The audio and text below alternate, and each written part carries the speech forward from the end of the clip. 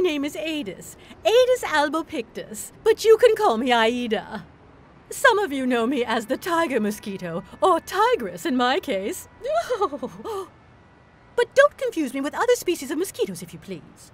I'm easy to recognize with my graceful legs, my tiny waist, and especially by my inimitable black and white stripes. It's certainly much more elegant than the panther style, don't you think?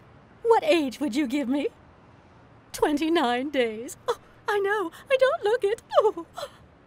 We mosquitoes are used to living lives with incredible experiences. It all commences with emergence, the start of our life cycle. Oh, the cycle of life. Well, okay, I don't have to spell it out. Eggs laid in water hatch into larvae.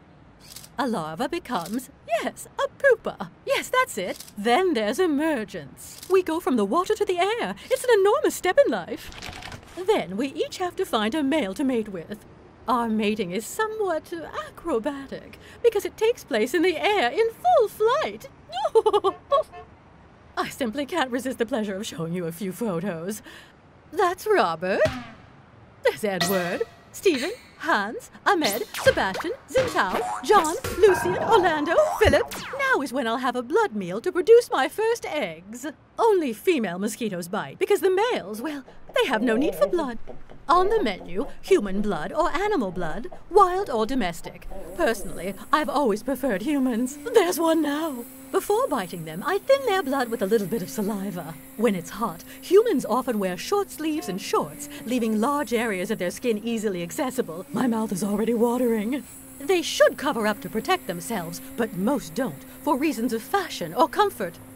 That suits us just fine.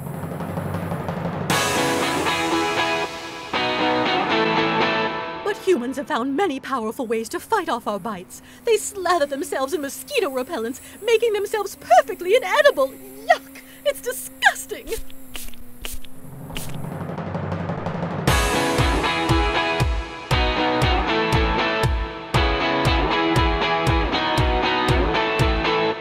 To lay my eggs, I need water.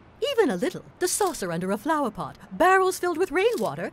Any small recipient will do.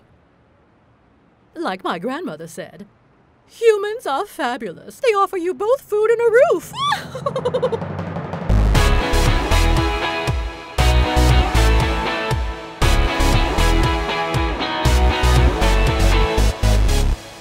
During the 30 days of my life, I will have laid 7 or 8 clutches, each of 100 eggs or so. They won't all survive, but in such a short time, it's still an impressive legacy, don't you think? But be careful, because the greater our numbers, the more man tries to exterminate us. Because they know we can also transmit certain diseases. In my case, dengue fever or chikungunya. Of course, not all of us carry diseases. When biting a human, I thin his blood with a little saliva. If he is infected by the dengue virus or the chikungunya, I suck up his blood and the virus. It multiplies in my body over the next few days, and then I pass it on during my next meal via my saliva. I love this part. Because for the time being, there's no vaccine against these diseases, the safest things for humans to do is to not get bitten.